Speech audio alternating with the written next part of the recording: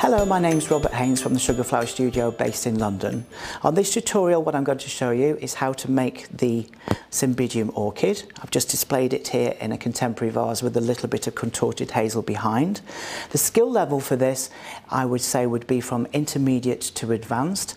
The time to make this, allow yourself maybe 2-3 days.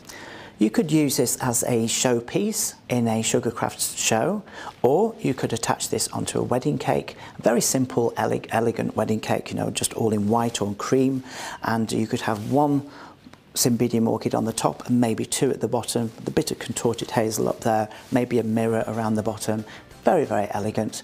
So that's the Cymbidium orchid. So I hope you enjoy watching the video, and I'll see you next time.